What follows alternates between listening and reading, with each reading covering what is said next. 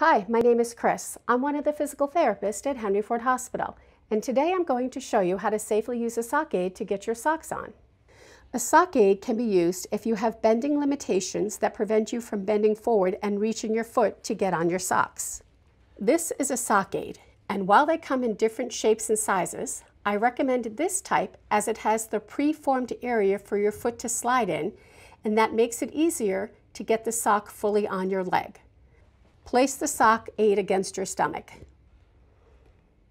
Put the sock on the sock aid with the heel side down. The curved part of the sock should be facing down. Pull your sock up the sock aid, making sure the seam of the sock is straight across the bottom of the sock aid, or the sock will be put on and the seam will be in the wrong spot. Do not pull the sock over the handles of the sock aid. Use the handles of the sock aid to lower the sock aid to the floor in front of the foot you are planning to put the sock on. Begin by placing your foot in the hole of the sock aid, and then using the handles of the sock aid, pull the sock aid back so that the sock is fully on your foot. Then pull it up your leg so that the sock comes fully up your leg.